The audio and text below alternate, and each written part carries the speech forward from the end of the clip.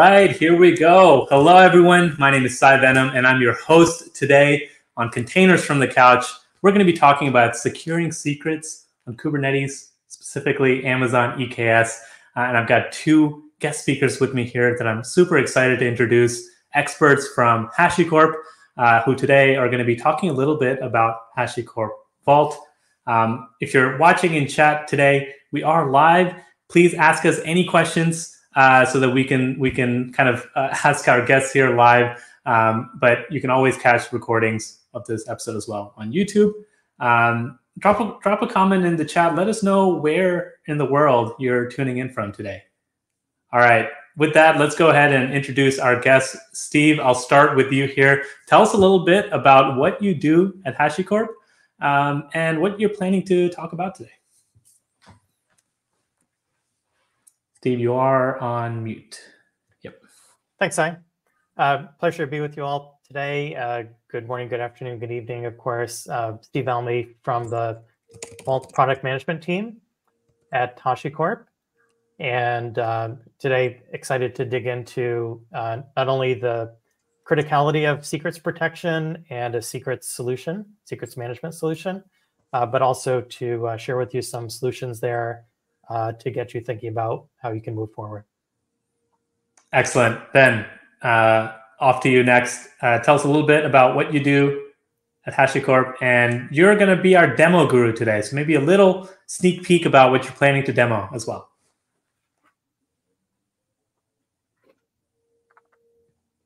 Sorry, I'm getting lots of audio feedback. Not sure what's going on, the duplicate audio. Yeah, so I'm Ben Ash. I work at Hashicorp. I'm on the Vault ecosystem team as a senior software engineer. Okay, excellent. Just to confirm, any more audio issues? Or are we good to go? Okay, awesome. Yeah, I can hear myself. It's sort of like an echo or something. Oh no. Okay, you may want to check if the stream's open on another tab. But okay, let's go ahead and jump into it, folks. Drop a line in chat if there's any issues that you're hearing.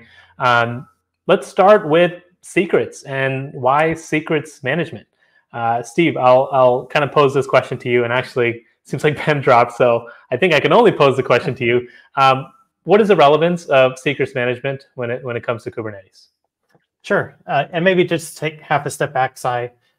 We think of secrets as anything that really protects or gates access to a resource or a service online. Of course, with lots of workloads moving to Kubernetes and EKS, where sort of things that used to be behind the firewall are now out in the semi-public, although even highly protected there.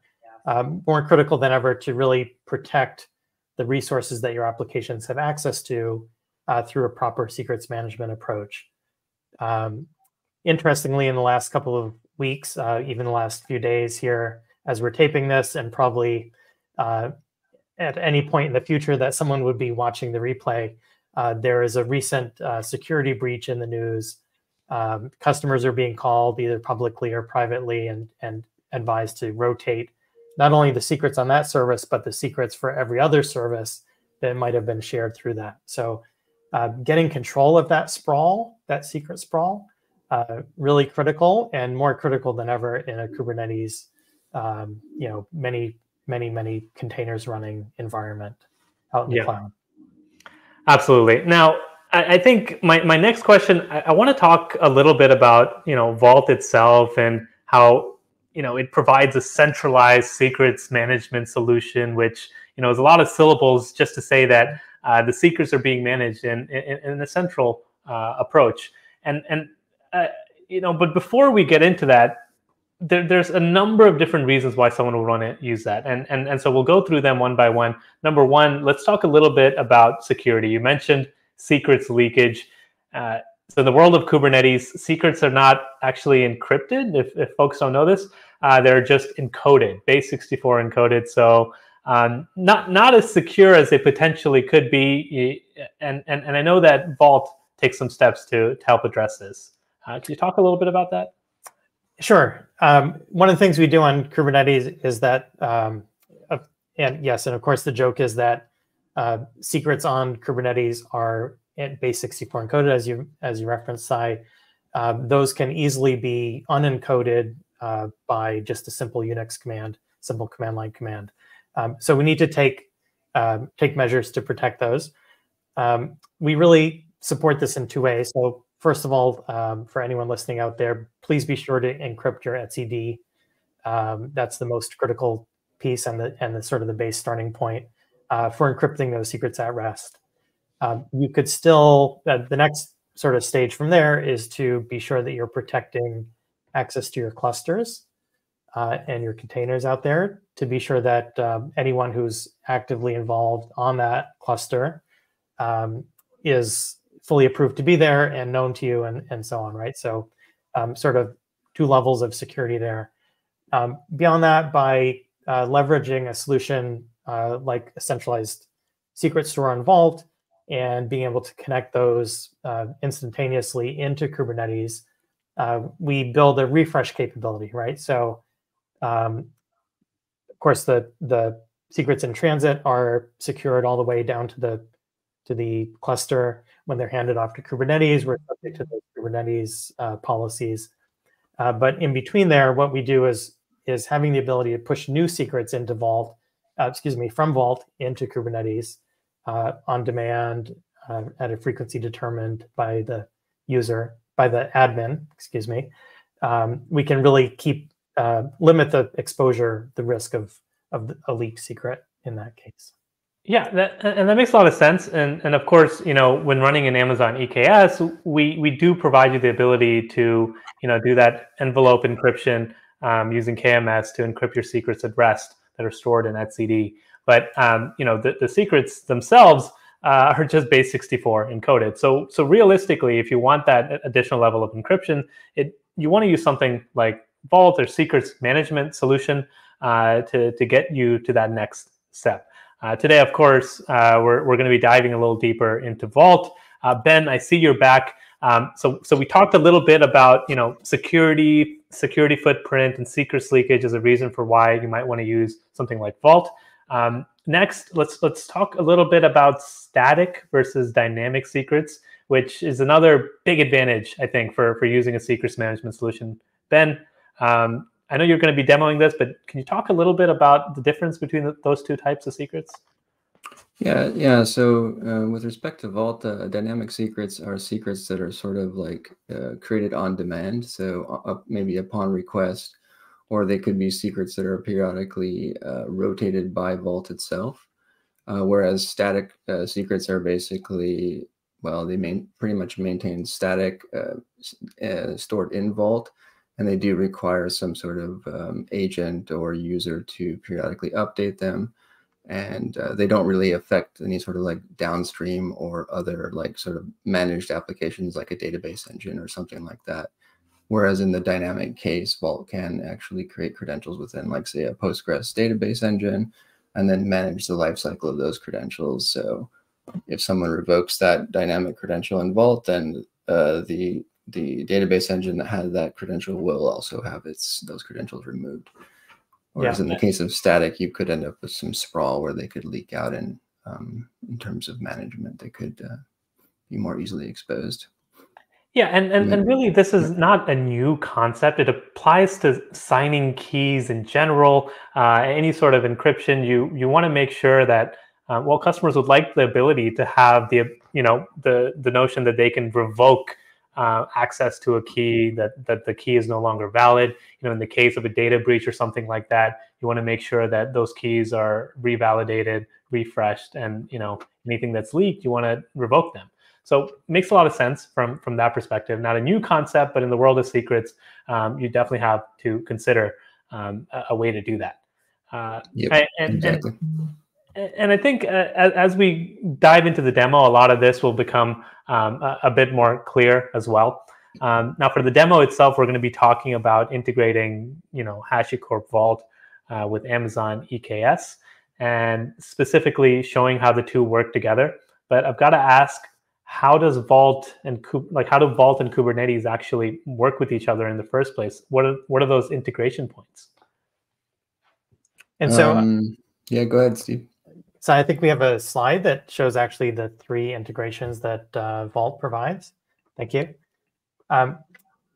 Today we have 3 integration possibilities. They're all fully supported on Vault and fully supported across EKS, of course. Starting on the far right, just for variety's sake, the agent injector runs sort of a mid to heavyweight application that pulls secrets from Vault down to Kubernetes. Really follows a sidecar pattern. So we're spinning up a sidecar per pod, pulling those secrets down from Vault, and then injecting them through shared memory volumes. Applications look for those secrets at certain places. So there's a little bit of customization to be done there on the app side. As we move to the left, so very, very isolated though, secret visibility, right? So we skip some of the base 64 encoding risk that we talked about earlier there. The CSI provider, which plugs into a secret store driver proper and morphs that for Vault connectivity, renders those secrets to shared volumes on the cluster, on the pod. Runs only on pod startup, so some of the benefits that, again, great for certain use cases. Some of the benefits that Ben just talked about with refreshing dynamic secrets and getting ephemeral secrets aren't yet supported through this plumbing all the way through. And then that brings us to the Vault Secrets Operator, which is our newest. It's been out just about a year now in a fully supported GA mode. Legitimate operator to sync secrets from Vault. And by secrets, we mean tokens, passwords, certificates directly into Kubernetes secret objects, so native Kubernetes secret objects specifically. And very easy for applications there to pick those up, to pull them in just as they would any other secret. Allows organizations to really decouple the management of those secrets from the consumption, right? So anytime you can decouple like that, you can accelerate your application development and deployment and really put those responsibilities where they belong. And then just in sort of to wrap this up, the Vault Secrets Operator is highly scalable. It runs 1 operator per cluster. So you think we're syncing from Vault down to the cluster and can do that very efficiently, sort of on a one-to-one basis there. Steve, if I had to ask you to pick one of these, now I'm not even sure if that makes sense, but if you had to pick one, which one would you go with? So I was here for the launch of the VSO, the Vault Secrets Operator. So maybe I'm a little jaded. Maybe I have been looking over my shoulder here. I'm not sure, but the Secrets Operator really just takes away a lot of the pain for all those different personas that we talked about earlier, and really has still great potential that we're planning for the future. So this is where I would go, Sai, but I'm not deploying hundreds of thousands of pods in production environments in my home here either. So we do have lots of customers doing that at this scale. So and that's fine, and I think it makes a lot of sense because the model that you're providing with the Secrets Operator is native Kubernetes secrets, and so you're able to leverage things like the built-in Kubernetes RBAC policies. You're giving developers access to secrets in the way that they're used to already accessing them. And the very important thing that I think you delineated here was you're able to better separate the notion of the devs who are working in Kubernetes versus the operations teams that are helping manage some of the plumbing behind the scenes. And where there's a lot of overlap in DevOps, there's also places where you want to have a clean line of demarcation. And secrets seem to be one of those things. Kind of going back to that dynamic secrets conversation as well, where for dynamic secrets, if you wanted to revoke something, you want to make sure that the ops team has the ability to do that. Okay, I think we've talked at length about secrets management, secrets, and Vault. I would love to see some of this stuff in action. Ben, what do you think? Are we ready to kick off the demo here? Yeah, I think we can give it a try if the audio holds up. Let's see. I'm just going to share my screen again. So Ben, I know you've got a running, EKS cluster here. I've got your screen up as well, and I know that you spent just a little bit of time showing this to me earlier, but I love the fact that we're seeing a terminal-centric view for our viewers at home. The numbers that we see for our customers using the CLI versus something like console or UI are pretty remarkable. It's I think very common that the CLI is used to work with really anything Kubernetes related. So excited to see this, Ben. Yeah, I agree. It's simpler for, at least for our developers that are working on Kubernetes, for sure. Yeah, so I thought I would just kind of go over a few of the bits and pieces of Vault Secrets Operator, if you're okay with that. Yeah, let's do it. Yeah, so the Vault Secrets Operator is just another Kubernetes operator responsible for synchronizing secrets from multiple different data sources. It supports the Vault dynamic secrets, static secrets, PKI certificates. It also supports HCP Vault Secrets, which is our managed Vault Secrets service. So you can sync in HCP Vault Secrets using the Vault Secrets operator. It's running here. I have in this demo, I have an EKS cluster up here running in US East 2. I have Vault running in the cluster deployed via Hashicorp, our Vault Helm chart. And then I have Vault Secrets Operator deployed using our VSO. We call it VSO, Vault Secrets Operator Helm chart. You can see Vault is running. In this case, Vault Secrets Operator is running. So the general model is that the design of VSO is meant to be modular. So that means it's relying on custom resource definitions, primarily so these ones. So these custom resource definitions define the custom resources that can be applied to a cluster.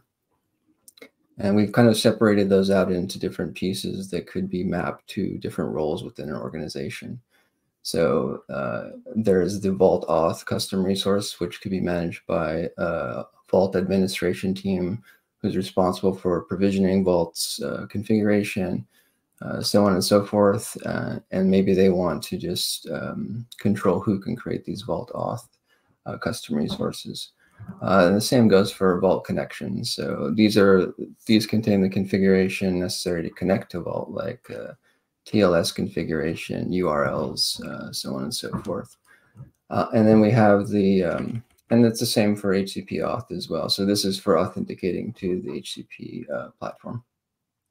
So Ben, if I understand right, yeah, for at least the start of this demo, you've got Vault running in the cluster itself. So when it's running, co-located to where the secrets are leveraged, I'm guessing you still have to set up the authentication to work with that Vault instance.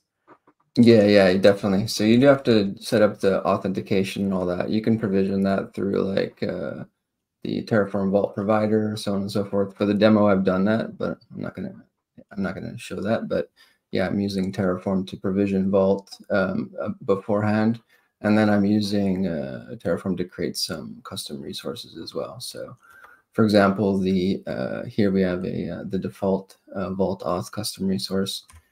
You can see that this is sort of an instance of that.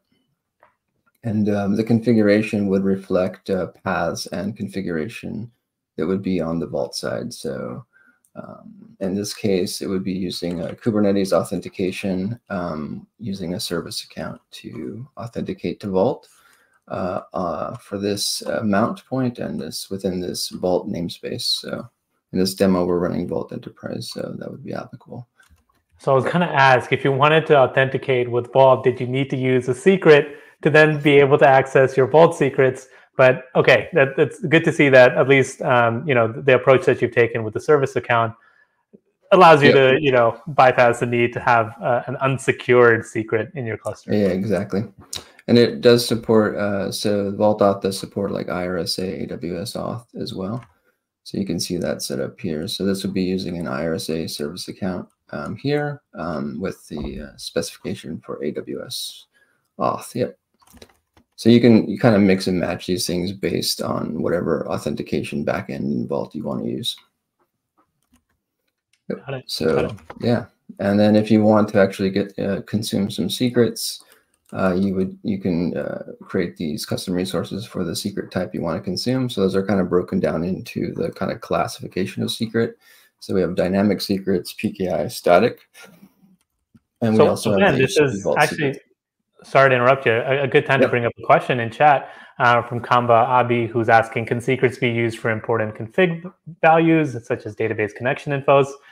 Kamba, yes. You'll be happy to hear that, yes, that's exactly what secrets should be used for. But Absolutely. Following up on that, how do applications get the secrets? Is it as environment variables? Are there other options? I figure it's a good way to segue into what you're about to show here. Yeah, so that's a great question. Yeah, so typically the way it works is the secrets operator will sync from the source secret, or the source of the secret. It'll take that data and it'll populate a Kubernetes secret. And then the application itself, like a deployment, will actually mount that secret as a volume. And those can be exposed either through environment variables or through files that are mounted in the pod. But the underpinning data source is the Kubernetes secret. So yeah, absolutely. So actually for the demo, we're doing exactly that. So maybe that's a good time to show that. So in the demo, I have a deployment here, and we can take a look at its configuration. You should be able to see the secret ref here. So in this case, we have a database connection. It's very simple. It's just basically using Postgres to connect, or it's connecting to a Postgres instance running in the same cluster as the demo and doing a select one. The key piece is that we want to get a Postgres URL that actually contains all the credentials that are dynamically created by Vault. So this is pretty much what you would need. This little bit here, and that would actually mount your secret as an environment variable. You can also, in this example, we're doing it as an actual volume mount as well. So and the way that works is, let's go up here. That's using a Vault dynamic secret. In this case, it's this one. And what you'll see is a configuration here in the spec that basically is going to fetch from our Vault instance from a database dynamic secrets engine for Postgres. It's going to grab some credentials periodically, and it will ensure that those credentials are periodically refreshed so that the lease doesn't necessarily elapse and you don't have any sort of churn with your application. So Ben, I want to ask a couple of questions around the order of operations here. So you showed that demo application, that's connected to PostgreSQL, and there's a secret reference in there. Now, when does that secret get pulled from the Vault? Is it already available on the cluster, or is it the moment that container is deployed, will the secrets operator then kick off the necessary action to go into Vault, retrieve that secret, put it in etcd, and provide it to that workload? Yeah, it would be the moment that the custom resource is applied, actually. So as soon as the custom resource is applied, the Vault secrets operator will actually ensure that secret data is synced to the K8s secret. So you could deploy your app and maybe it doesn't come up yet because the secret isn't there. But once you deploy or apply the dynamic secret, for example, this one, the secret will be synced for you and to the specific destination that's defined here. So yeah, so you can mix it. You can do this in any order you want. Eventually, it will become like consistent and it will be operational. Gotcha. Okay, I think relatively like the order of operations, it seems like it's going to do it the moment that you need it. So it's not just, the secrets aren't just like sitting around when they're not being used. Yeah, absolutely. What about for a dynamic secret? Let's say it's been revoked, but there's a container workload that's still using it, and the container is running. What's going to happen when that credential is revoked? In the case of the configuration we had before, once the secret is revoked, VSO will detect that, and once it will actually try to issue new credentials from Vault, and it can optionally do what's called a rollout restart on the application, which basically tells the application, okay, there's some new secret data here. Now I want you to restart. And so it can actually, reload that new dynamic secret data. Okay, and it sounds like from what you're saying that behavior can be configured. If you don't want to break applications when something has been revoked, Yeah, then maybe absolutely. you set the policy to not do the Yeah, vote. you can define that. Yeah, I won't go into too much detail, but there is a configuration for that. You can provide these rollout restart targets, and you can have as many as you'd like. It supports deployment, stateful sets. I forgot the other one. Damon said, yeah, it supports at least 3 core types for rollout restarts. And yeah, I can kind of demo that actually if you want. Yeah, let's see it. Yeah, we can do it. I won't do a revocation, but I can do something else. I can demonstrate some of the remediation capabilities of VSO.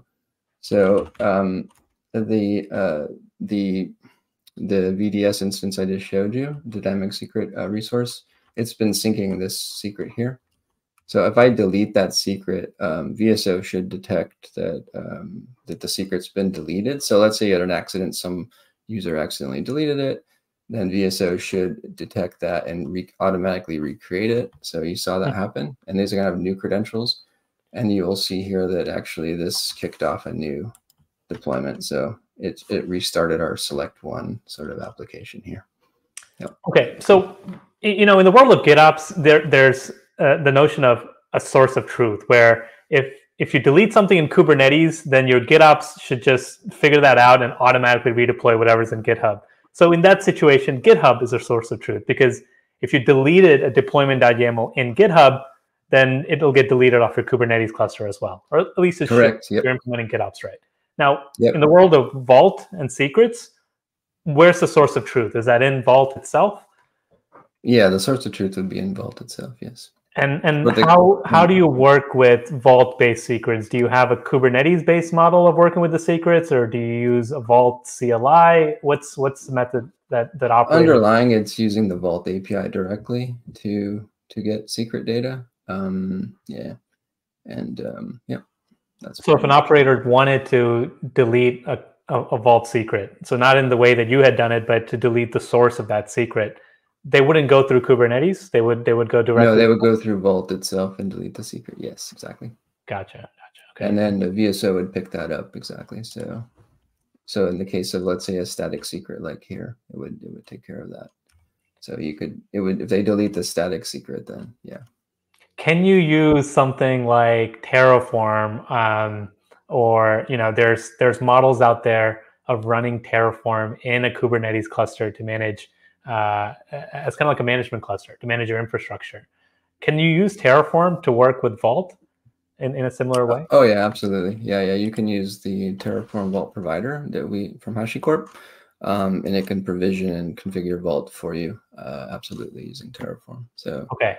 It's great, because a lot of EKS customers use Terraform to deploy EKS. So, as part of that infrastructure process of spinning up an EKS cluster, they can also configure Vault and all the secrets in it, all of that. They can stick that in their GitOps, their infrastructure as code, their Terraform. Absolutely. Okay. Absolutely.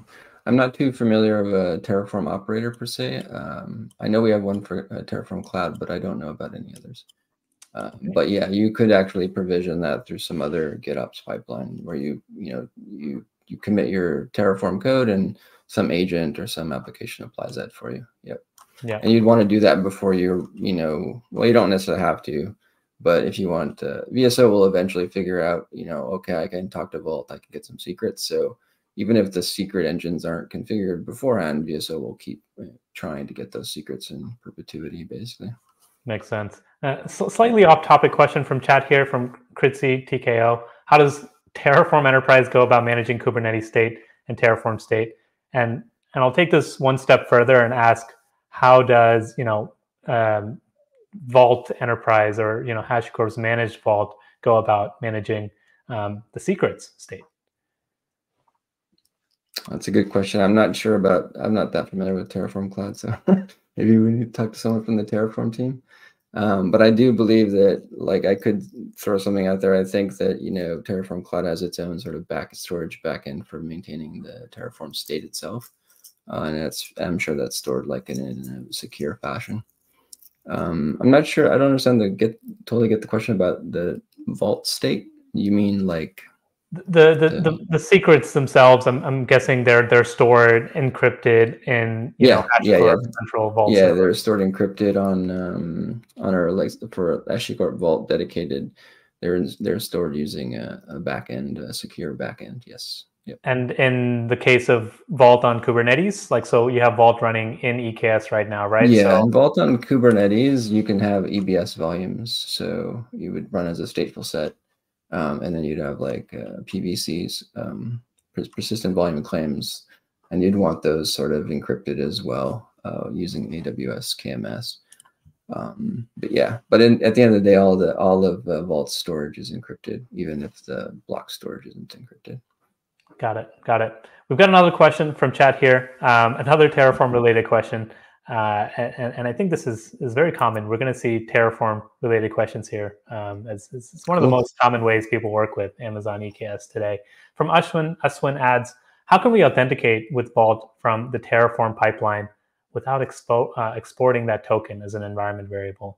How can you authenticate to Terraform or to Vault? Authenticating to Vault from so if you were setting up Vault using Terraform, how do you authenticate to that Vault? Yeah, so you would use the Terraform Vault provider for that. And it supports many different backends, authentication engines for authenticating. So it has specific login backends for AWS auth. You can provide a token if you want as well.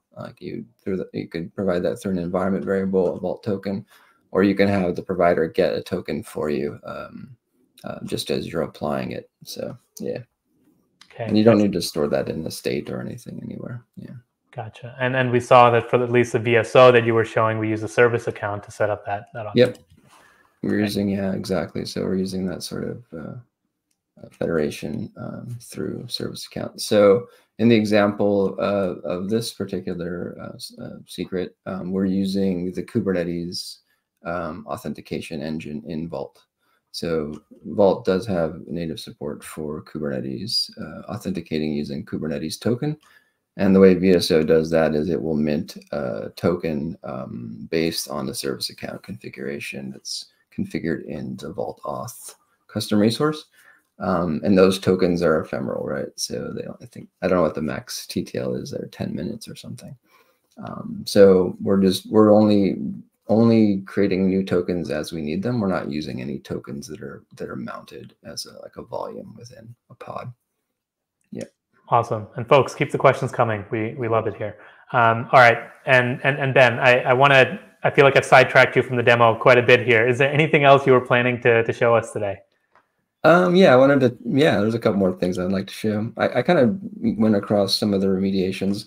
There's a whole host of other remediations, like if the secret data is tampered with, so the destination secret, if you modify that data, VSO HMACs it, so it has an HMAC key and it validates, it can check to see if the data has been modified.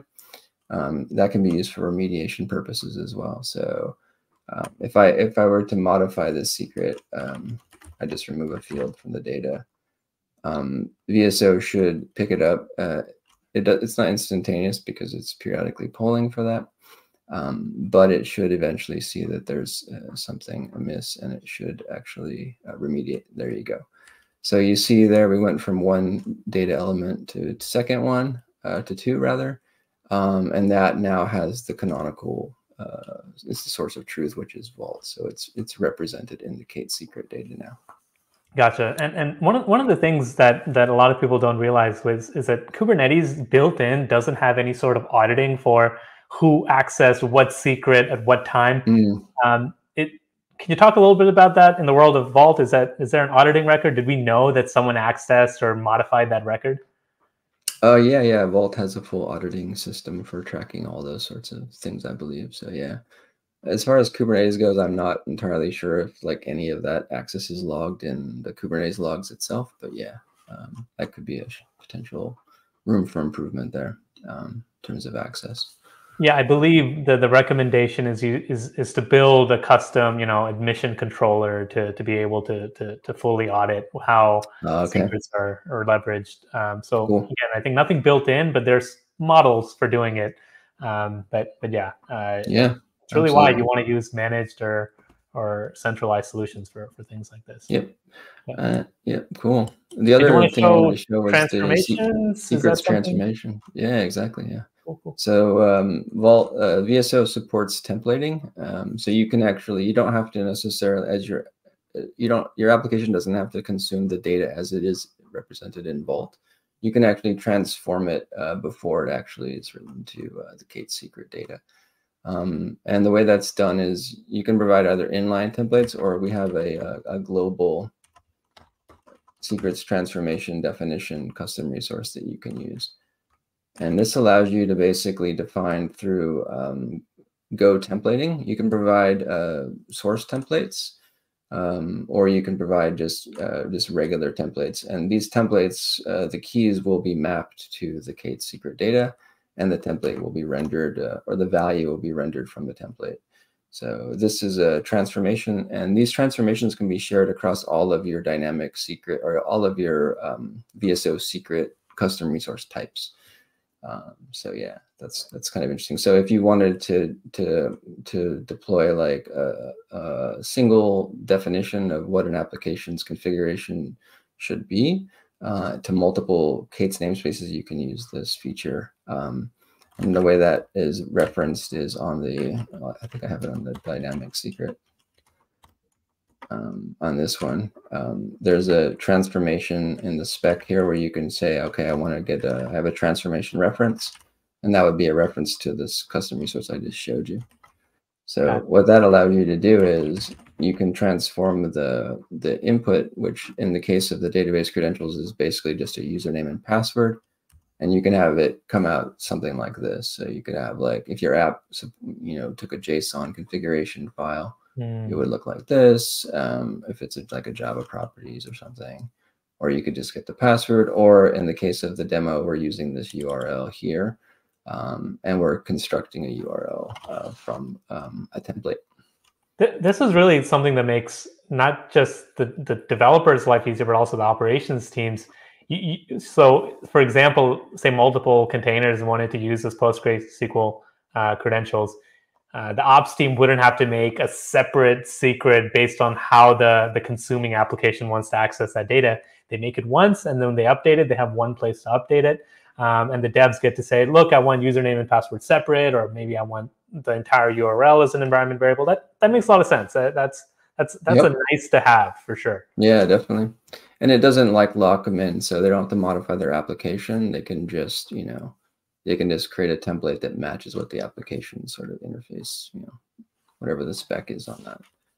Excellent. So that's kind of nice. You don't have to tweak or modify the data structure on like the Vault side, because sometimes you can't. So in the case of dynamic secrets, you basically, at least for the database, you just get like a username and password typically. But you don't have any other like extra configuration coming from that source. Yep. And so that's kind of cool. And one thing down here, if I do modify the secret transformation, any refers to that secrets transformation should actually detect there was a change. So I can actually remove, let's say, I don't know, just remove. Maybe we just want the URL. If I store that, we should see a change up here, and I think we should see, yeah, so if I go back here, we should see that previous secret had like a bunch of other like app.json and so on and so forth. Now it just has a password, URL, username, and those would affect all referring custom resources, secret custom resources. Gotcha. So that's kind of cool from a management perspective, like a larger organization. That makes a lot of sense.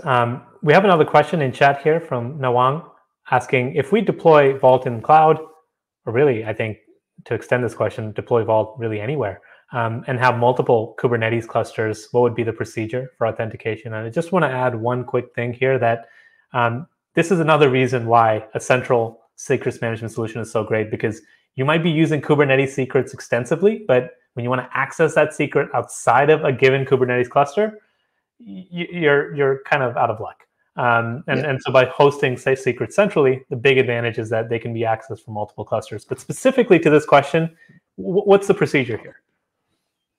So if you wanted to if you had more than one cluster, let's say, you would have to provision the various clusters, and you would create multiples of these vault connections. So these vault connections define like how do I connect? Like what's the URL? What's the configuration for connecting to that vault instance? And that all gets tied back to the vault auth itself.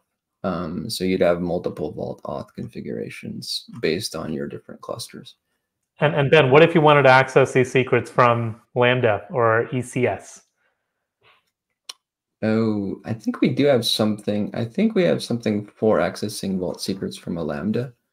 And then also, if you were doing it from ECS, I guess I'm not. That one I'm not sure of. Maybe a Vault Agent container Yeah, image you would use.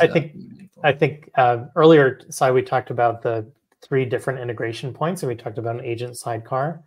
To access vault secrets outside of Kubernetes, you sort of just pull that agent out, right? So it's available separately, and that can be used directly.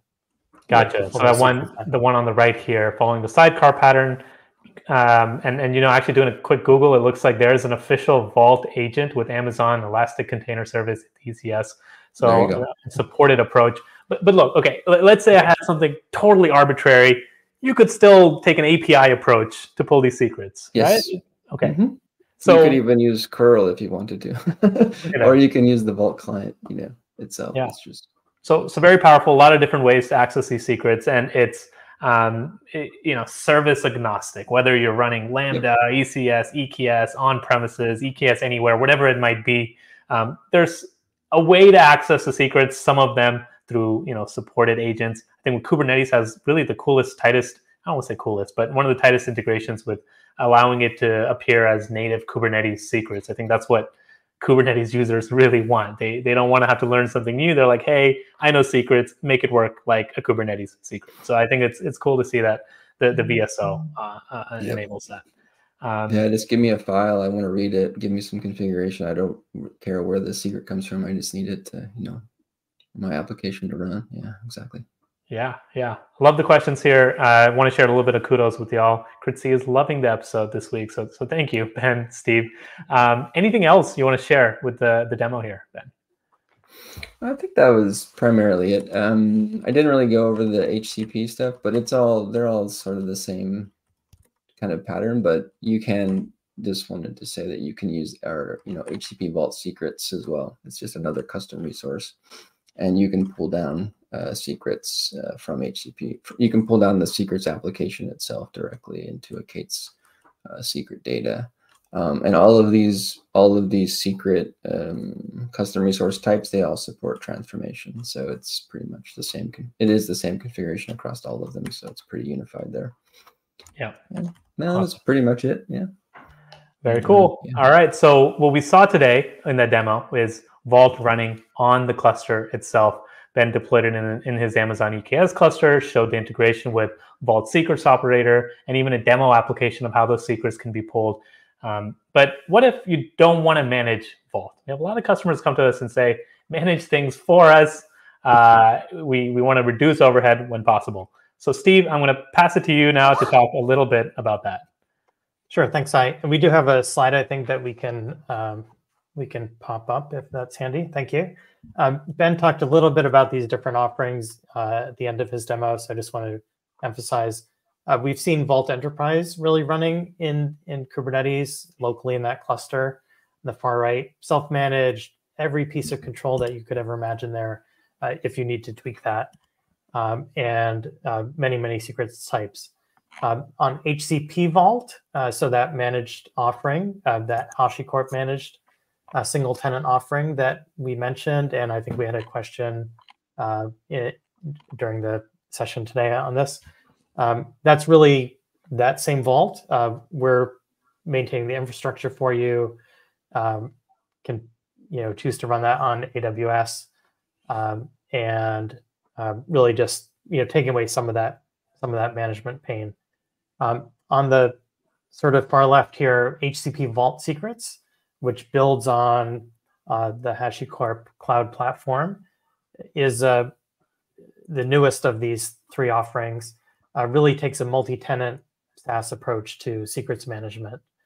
And so if our listeners, our watchers today are thinking of how do I get started with Hashicorp Vault, how do I prevent my company, my customers from appearing in the news in a month or two, this is the very simplest way to get started. Come in, sign up for an account. You can again use everything that Ben demoed today, pull those secrets right into Kubernetes, and be off and running in a safe way. Awesome. I'll drop a link here as well so folks know where to check it out. I love that SaaS here, by the way, has a double meaning. It's not just software as a service, it's secrets as a service. Love it. We'll use that. Folks, anything else you want to share with our audience on how they can maybe get connected, get started, how they can reach out to you, maybe if they have questions, maybe you can share LinkedIn or Twitter or anything like that. Steve, we'll start with you. Sure. I'm happy to connect on LinkedIn with anyone. Really love to talk about these integrations with Ben to help you all I think we're kind of on a shared mission here to protect the world from secrets leakage, from misuse, from all sorts of bad things that can happen to us all. So we're all in this together. Would love to connect. Awesome. And Ben? Yeah, likewise. Typically, the best way is to reach me is probably through the GitHub. Believe it or not, through the Vault Secrets Operator repo. If you have any questions there, just if you're having issues or whatever, that's the best place. I can pass the link on to you. I think. Yeah, definitely. We also have a discuss page on hashicorp.com, so you're welcome to reach out to us there as well. Yeah, we also have the discuss page as well. Yeah, we can check that out. I don't have the link handy for that, but cool. And so, is it fair to say, Ben, that you're one of the maintainers for the VSO? Yes, yeah. Okay, very I work cool. with on our ecosystem team. We have multiple people working on it. Yeah. All right, cool. Well, folks, thank you so much for tuning in. This was really, honestly, such an awesome episode with a lot of questions. I think diving a little bit deeper. Also want to thank my guests today, Ben, Steve. Thank you so much for taking the time today to come on Containers from the Couch. For our folks watching, if you want to see more videos like this in the future, if you have any feedback, be sure to subscribe to Containers from the Couch on YouTube or twitch.tv/AWS. Drop us a comment with any feedback or let us know what you want us to cover next. Thanks for watching. Thanks again, Ben, Steve, and folks, we'll catch you next time.